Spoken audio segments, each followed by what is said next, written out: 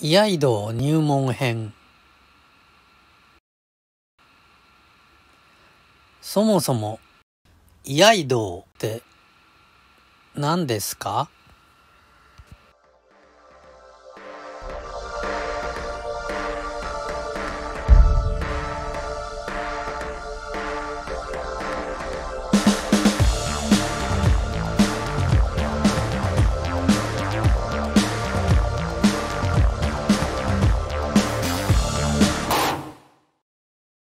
居合道とは、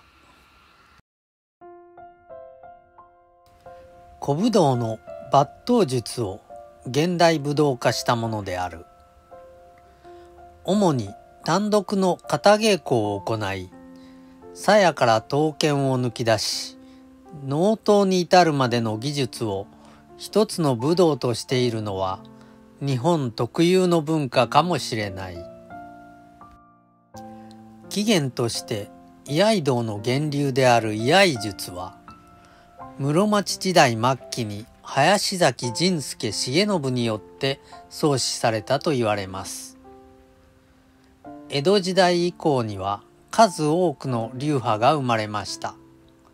その中の一つに新陰流があります。新陰流は上泉信綱により1560年代に成立した剣術の流派です。年流、香取神道流、影流をはじめとする諸流派を参考とし、中でも特に影流を発展させたものとして新影流と名付けられました。新影流は上泉信綱より柳生宗俊に伝えられ、柳生氏によって伝承されたため、柳生新陰流の名で広く一般に知れ渡っています。宗俊以降、五男の宗則の江戸柳生と孫である兵庫之助の尾張柳生とに分派する。江戸からは柳生光俊、尾張から柳生玄宝など多くの天才剣士を輩出しました。新陰流居合とは、尾張柳生家20代柳生玄長師範より鹿島清隆師範に伝えられ受け継がれた技であります。また居合道の特徴としては、剣術との相違点は剣術がいわゆる立ち合いから始まるのに対し、居合道は普段の生活、虚に敵と出会う形が想定されている。抜刀術との相違は、主に刀を抜いた状態から試し斬りを行う前者と、居合道では型を中心に鞘から抜きながら切る技術が重視されている。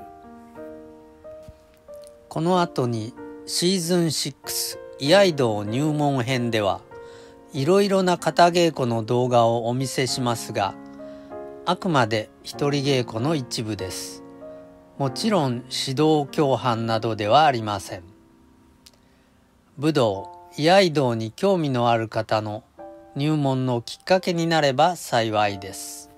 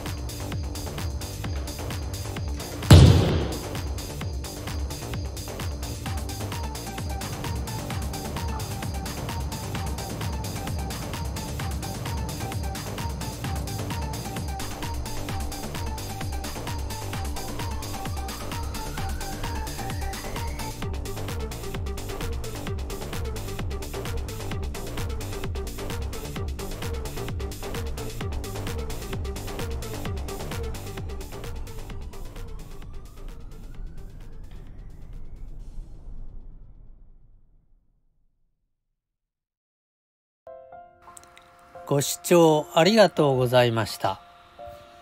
いかがでしたでしょうか。